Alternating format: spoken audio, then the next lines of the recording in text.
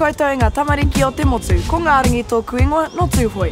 Kei konei tātou kei te whare kararehe o tāmaki makaurau, ki te mātai, ki te hōpara, ki te tuhura hoki i ngā kararehe miharo o roto.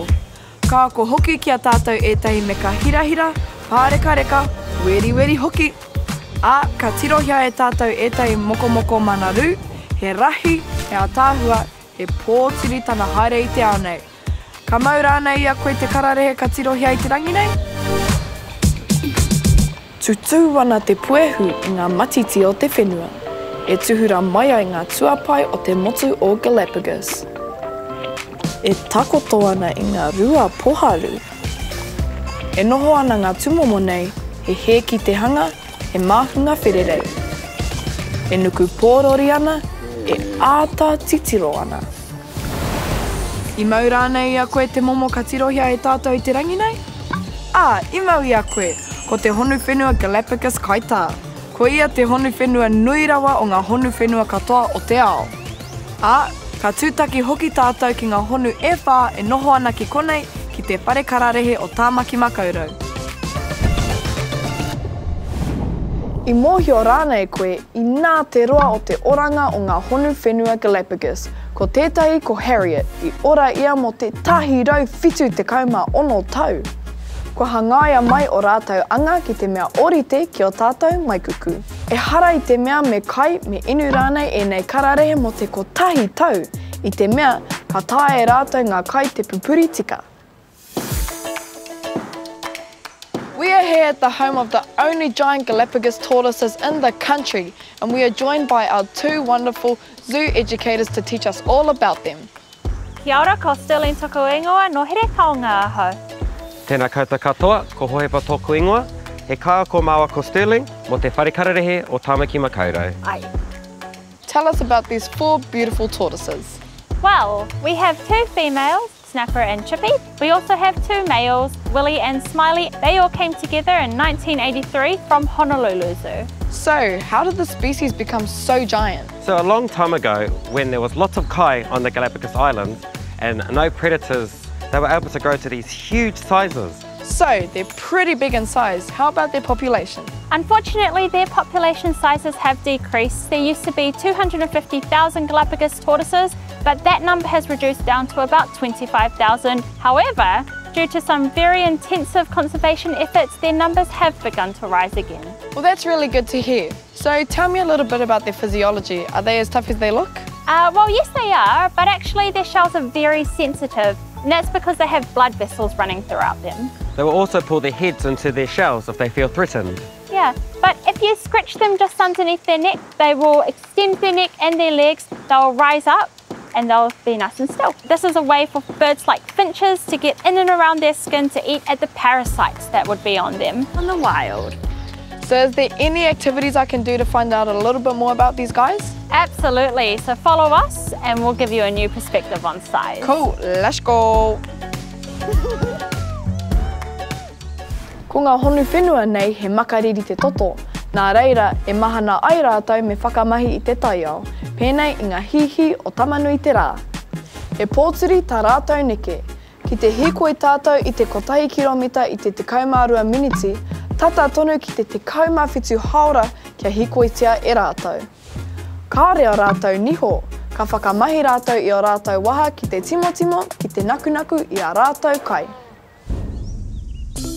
So Ngarangi, we're here in the incubation room, and I'd like to introduce you to our ectotherm expert, Emily, who will help us learn about how life begins for Galápagos tortoises. So, first of all, what does Auckland Zoo's hope for the Galápagos tortoises? So we would really love to breed them here at the zoo.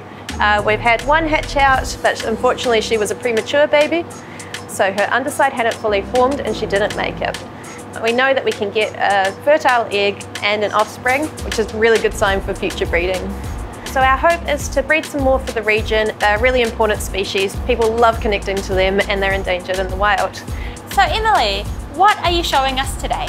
So today we've got to do a check on our Galápagos tortoise eggs, so make sure everything's healthy with them and just see how they're developing. So let's go have a look at these eggs. Cool. Cool. Wow. There you go. So what do we need to do to take care of them? So when we first set them up, we make sure that they're weighed and measured and they look healthy. The eggs normally weigh about 90 or 100 grams, which is pretty light considering that they're going to end up hundreds of kilograms in the next 30 to 50 years.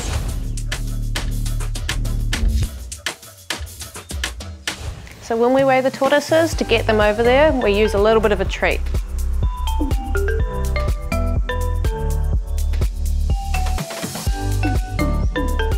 All right, so after 50 years, let's see how heavy they've become. So Smiley's weighing in at 241.5 kilograms at the moment. Wow. So from an 80-gram egg to a 240 kg tortoise. That's crazy. Yeah, so the biggest one in the world was actually over 400 kilograms. But he's probably at his full adult size now. They do stop growing at around 50 years and they can live for around 170 years. Wow. That's crazy. Yeah. Well, Emily, Smiley, thank you so much for teaching us all about their lives and how massive they can become. I think it's time for a waiata. E tamariki mā?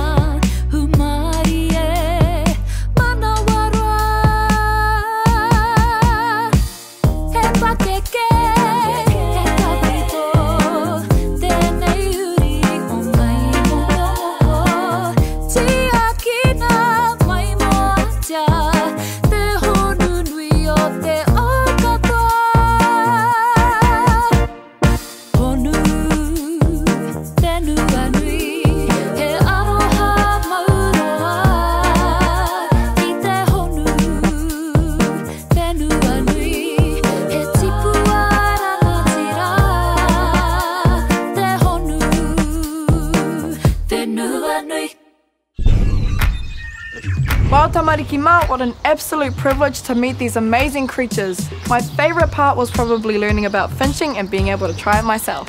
We're so glad you've learned a lot about our Honu-whenua here at Auckland Zoo. Tēnā koe hoa. Sterling, Hōhepa, tēnā kōrua.